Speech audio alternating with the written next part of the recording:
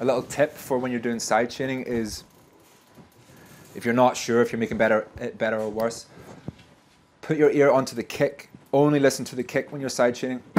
So as you're adjusting the gain reduction on the compressor, your focus should be on the kick and not really the bass, because you're wanting to make sure that the kick's cutting through, and then you want to make sure that the bass fills the space after the kick.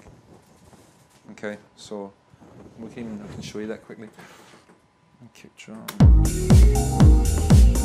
bass, okay. So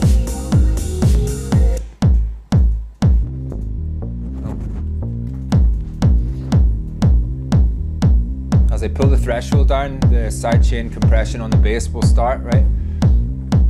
Focus your ears on only the kick and tell me if the kick sounds better or worse, you know.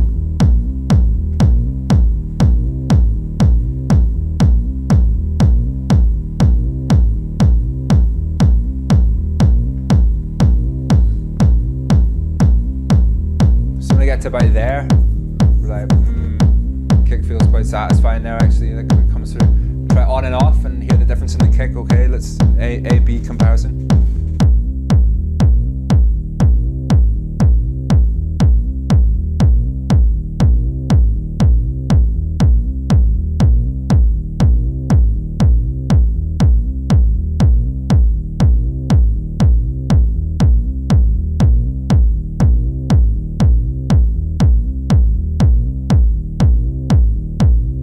You put your ear onto the kick only.